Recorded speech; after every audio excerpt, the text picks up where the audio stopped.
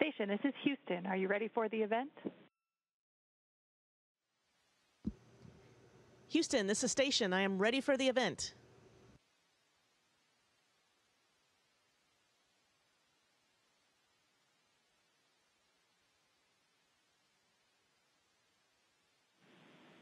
National Park Service, this is Mission Control Houston. Please call Station for a voice check.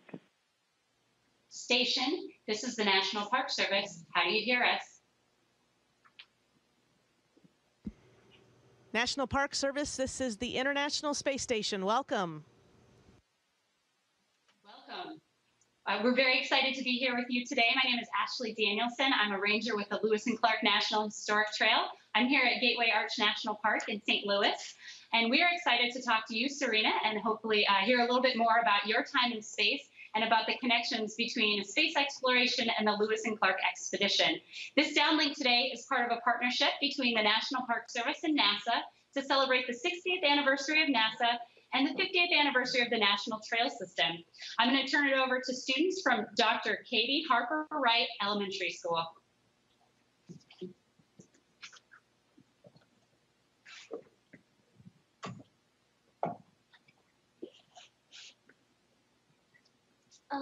Hello, my name is Janice, and my question is, how is Seaman Jr. enjoying space?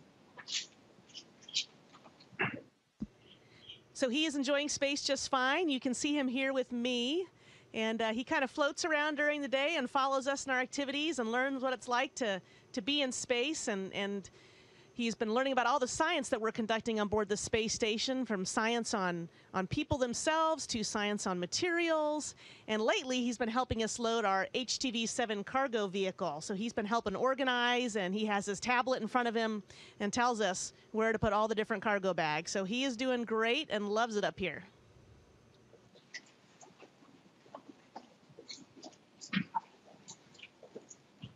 Hi, my name is Madison, and my question is: the Lewis and Clark expedition took 2 years. How long is your expedition in space going to take? Yeah, Lewis and Clark's expedition was definitely a long one under much more difficult conditions. Our expedition up here will be around 6 months, could be a little longer. But our crew launched in June of this year, and right now we're slated to come home in December. And like I said, that could stretch out a little bit. We've had people up here as long as a year at times, and honestly, it's gone by so fast, we cannot believe that we are starting the 5th month of our expedition.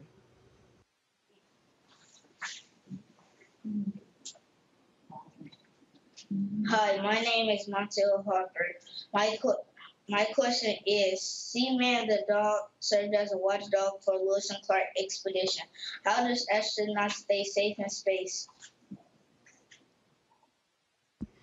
That's a great question. A lot of people wonder how we do stay safe up here, and it's a very easy answer. There are a lot of women and men on the ground who are watching out over us right now in Mission Control, and certainly Mission Control Houston, Moscow, all over the world. We have not just one Mission Control, but many, and we have folks that work there 24 hours a day, 7 days a week. They never take a break, and they are watching all the systems up here.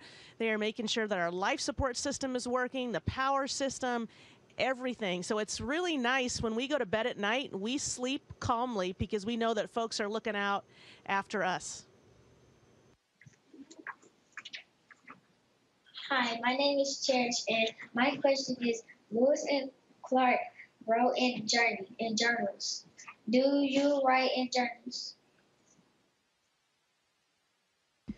Absolutely. In fact, writing in a journal, like you said, stretches back as far as the time of Lewis and Clark, and even before then. We've always, as humans, we've liked to keep a written history of what we do, and we do the same thing up here on board the space station. It's amazing how long that tradition lasts, but there's nothing more satisfying than sitting down and writing in a page in your journal at night.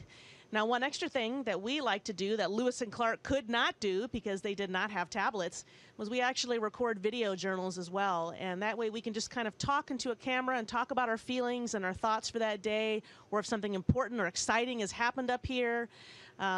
And that way people can see it later and see us and look at our facial reactions and feel what it's like to be up here at the time.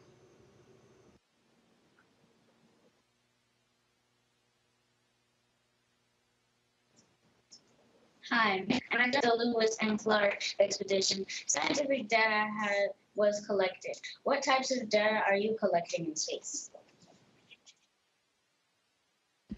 Wow, we collect all kinds of data every day, 24 hours a day. So I'll give you a couple examples of those.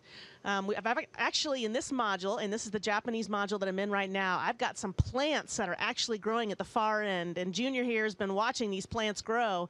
And very soon we're going to do a harvest on these plants and see how these plants grow different in gravity.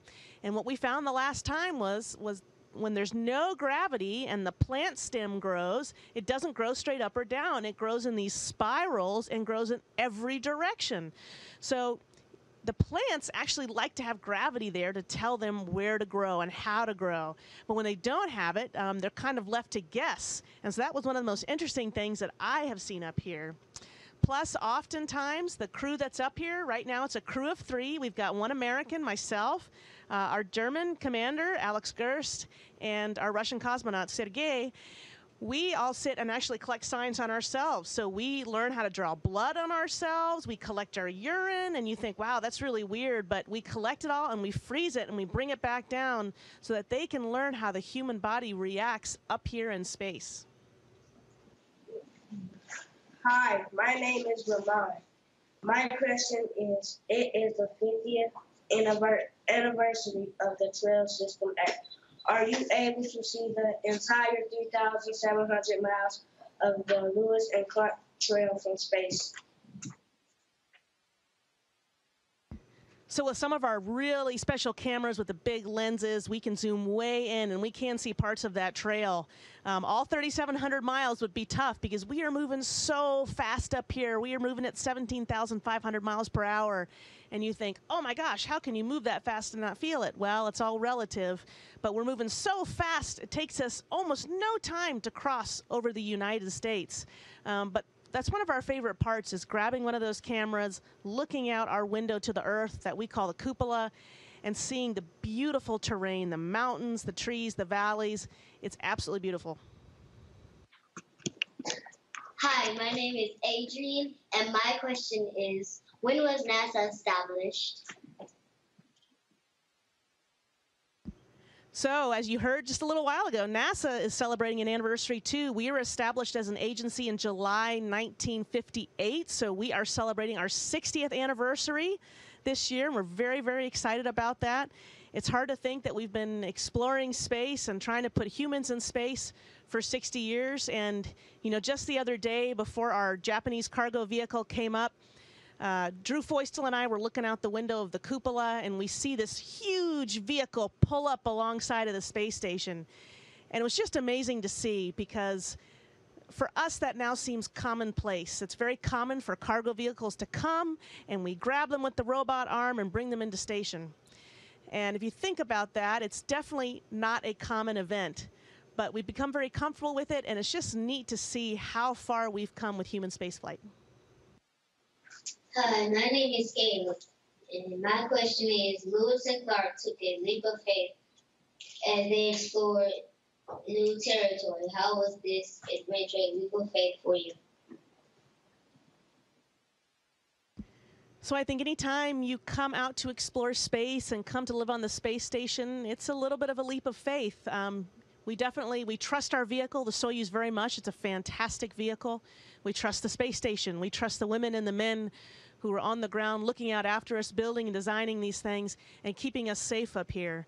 Don't get me wrong, it's beautiful looking out at the Earth, but you do realize how far away you are from the Earth up here and how far away you are from your families. But it's such a fantastic experience and really quite an honor to be up here and represent your country and perform all this magnificent science. You do think about that leap of faith, but it's, let me tell you, it's just a wonderful adventure up here.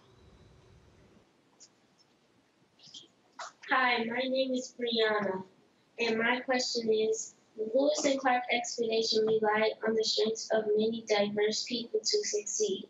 How do diversity help NASA succeed? So certainly with all the different crew members we had up here on the International Space Station and even the shuttle program before that, we've had very diverse people on all of those missions because we want to show not only America, but all countries across the world that all kinds of people can live and work up here. You know, we are all trained the same. We take the same classes and everything, but there are doctors up here like myself. There are engineers. There are geophysicists like our commander, Alex Gerst. There are test pilots like Sergei. And so all our backgrounds are completely different. We came from different walks in life, but we all learn how to work together up here, and we do it really, really well, and we have a lot of fun doing it. Hi, my name is Jabriah. My question is, Lewis and Clark had to hunt or trade for food. How do astronauts get food to eat in space? Well, thank goodness we don't have to hunt for it up here because, boy, there are not a whole lot of animals up here besides Junior. And so we do trade, though. We will trade for food. So sometimes Alex and I will head down and go visit Sergei and say, hey, we want some of that tasty Russian food that you've got there. You want some of our food? And we'll trade back and forth. But all of our food comes up on these cargo vehicles, like I just mentioned. We have the Japanese cargo vehicle, HTV, and that brought a whole lot of food up here. And we don't just keep food up here for 1 or 2 weeks at a time. We keep it for months and months and months just in case. And so everything we eat and drink is out of bags. So let me show you one of those bags here so you understand what our daily life is like when we eat and drink up here. So this is one of our drink bags, and you can see it. It says pineapple drink on it. And that little red marking there, it's S, so that's my drink bag, and I put the date on there as well. It's what we call GMT, just so I know how old this drink bag is in case I find it a year from now. But everything has to be kept inside a pouch so it doesn't escape, because look what happens to fluid when it escapes up here. It just forms this big bubble, and it goes everywhere. But very easy to drink and very easy to play with your food, too. So it's very tasty, but all of our food comes in these bags here so we can keep it contained, but it also lasts for a really long time. Hi, my name is Damar, and my question is, how are you a diplomat as an astronaut?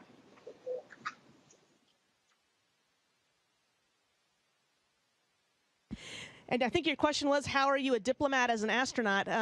Certainly all of us from our respective countries up here, and right now, again, America, Germany, and Russia, we serve as diplomats for our country. I think the biggest thing that we demonstrate to the world is to show that folks from different countries who speak different languages can work together in one space station to perform science for one goal, and that's for mankind, to make sure that we can make life better for everybody on Earth. And people don't think that the science we do up here matters to people on Earth, but it absolutely does. There's been a lot of science I've been doing, medical science up here, which can absolutely make a difference, including everything from cancer therapy to helping solve the problems of Alzheimer's disease.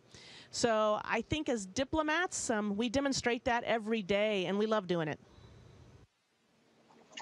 Hi, my name is Dave. And my question is, Lewis and Clark use a compass, sextant, and other tools to help them navigate. Do you use a compass or sextant in space? So that's a great question, because actually Alex and I just a couple days ago were using one of the oldest navigational tools around, and that is the sextant. And we were testing it out in our cupola and basically learning how to use the stars to navigate. And you may say, well, why would you do that? The space station is this very modern machine with navigational systems, but you never know when you might need a backup. And certainly one of our new vehicles, Orion, that will be taking us past low Earth orbit, and that's where we are orbiting right now, is low Earth orbit. Orion's going to take us past that. You may need a backup system someday. And believe it or not, the sextant is one of those systems that we are testing out. And it's really kind of neat to be on this very, very modern machine and pull out this very old, graceful tool and use it and realize it still works just as well today as it did way back then. Lewis and Clark will sleep in tents. Where do you sleep?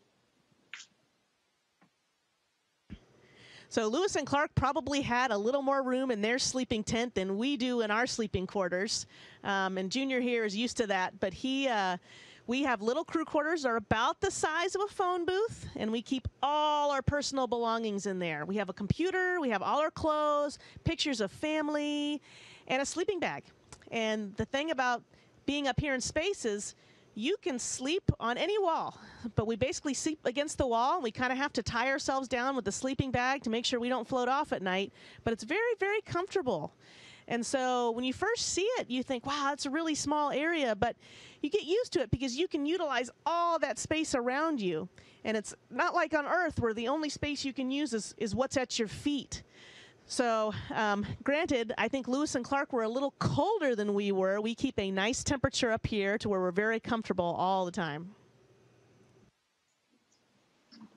Hi, my name is Jemiah, and my question is, Lewis and Clark took medicine along with them during the expedition. Do you have medicine available if you get sick? Yeah, we absolutely do. We have a whole bunch of different kinds of medicine up here. We try to pack for what we think might be the most common used medicines at home. You're familiar with them. They're a lot of the same medicines you would see in your medicine cabinet that you would ask your mom and your dad for. If we need extra medicine, we can get that medicine up here. In fact, these cargo vehicles I talked about, they bring us extra medicines all the time. And so we have so many coming to visit station that usually if we need something, we look at the schedule and say, okay, when is this cargo vehicle coming? And let's put some extra medicine on that. So we definitely have a lot of different ways to treat things up here, things you would see in your doctor's office. Not everything, but we can do a lot. Hi, my name is Janila, and my question is, Lewis and Clark had an American flag. Where on the space station is the American flag? So we definitely have the American flag a lot of places on Space Station. In fact, I don't know if you can see, but right over my head is an American flag. I'll pull it down a little bit there. But I got one right over my head up here, and they are scattered all over the space station. But we also have the flags of many countries here on the space station, since many, many countries helped build the space station. So again, for example, today I'm in the Japanese module. And this is a module that Japan built, and we successfully made it to the space station, and I've worked here a good portion of the morning. So Lewis and Clark did carry that famous flag with them, and we also carry flags with us up here today.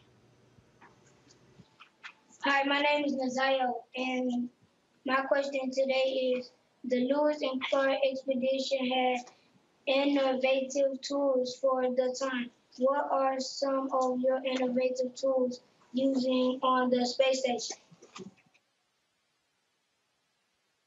Wow, we've got all kinds of innovative tools that we use up here to do things. I'll give you one example, and it's just because I'm a doctor, so I'm very familiar with all the doctor tools we have up here, and that's something called an ultrasound machine. People thought we wouldn't be able to do things like that up on board the space station, but we've got special machines that can actually show us different parts of your body, and doctors can look at them and make sure that everything looks okay. Now you think, well, what if you're not very good at using the machine? You don't have lots of training to do that. Well, we have special people that sit on the ground, and we use something called telemedicine. And I know it's a big word, but what that means is we've got doctors on the ground helping us up here to do special medical things. And so they help us learn how to use the ultrasound machine, and they can watch us on camera and make sure we're getting the right views and everything. So that's just one example of what we do. Something else we do that's pretty innovative, and you're going to think this is kind of gross, and that is anything that all of our urine. So anytime we go to the bathroom during the day, we turn that pee into water, because it's too difficult to bring all the water that we need every day up here on the space station. So we have found an innovative way, a special way to process our pee and turn it into something that we drink. I know Lewis and Clark didn't have that. They had to find their own water. So certainly we've made some leaps and bounds since then.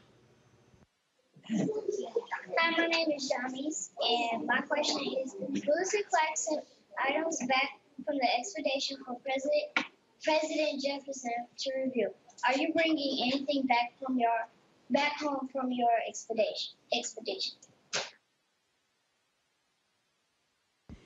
Yeah, absolutely. I think some of the most important things I'm bringing back are pictures for a lot of family and friends. They wanted me to bring a special picture of their family for them up here on the International Space Station, and I've taken some really neat pictures of those pictures in the cupola. I flew a lot of American flags with me, and also some very special star pins to give out to some great folks when I get back for all their help with the training on this expedition. You want to, I think one of the most important things that we bring back, however, are certainly ourselves and our memories of the expedition and how to make it better for the next explorers who come up here. So almost immediately after we land, we start what we call something called debriefs.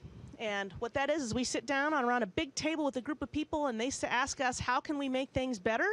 And we talk about how we can make things better for all the space station expeditions. All right, Serena and Seaman Jr., thank you so much for joining us today. As Lewis and Clark wrote, we proceed on. Have a great day. Awesome talking with you guys. Have a great day. Station, this is Houston ACR. That concludes the event. Thank you to all participants from National Park Service. Station, we are now resuming operational audio communications.